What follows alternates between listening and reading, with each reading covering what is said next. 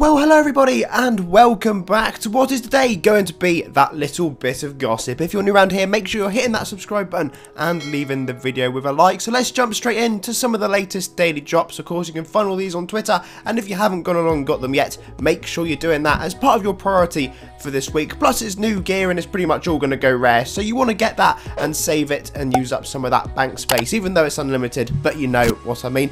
Also worth saying that the Lay's seasonal gear is back, so go along to summer break, beat the cyborg shark, and Bob will be your teapot. Now, if you haven't already realised, we have got another Ultra boss coming on July the 1st, which should be this weekend, and that is going to be the Darkon Ultra. No idea at all how on earth we're going to go about beating that yet, but I'm looking forward to finding out and giving it a go very, very soon. And who knows what the rewards might be. Maybe it's actually time we get a new class. Some saucy looking pirate gear here from Hikari, which we can only but presume will be part of Talk Like a Pirate Day, which will be coming around in September, so only 3 months away now. That will come around very quickly.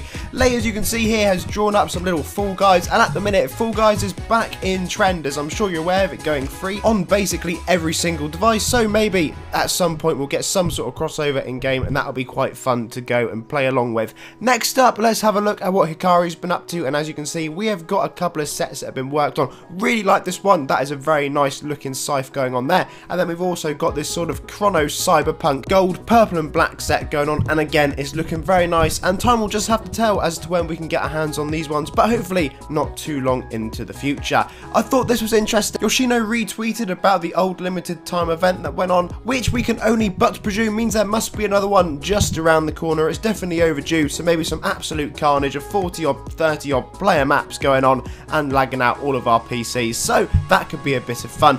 Found this one and I thought again I'd show you this set. Something slightly different to what we get, an actual undead one. So maybe this could be an appropriate addition when Mogloween comes round. No idea at all, haven't seen anything confirming this set, but you know what, I think it'd be worth it and definitely worth showing you guys that one. Next on, let's move to Bido. Bido stuff always gets added into the game, and it looks like it's his birthday coming up as well. So we've got these two little swords going on here, but more importantly, we have got this nice little set to show you with a quirky little colour theme. I do quite like it. Who knows, hopefully this will be some sort of merge gear, I suspect, but it could always be featuring in the old featured gear.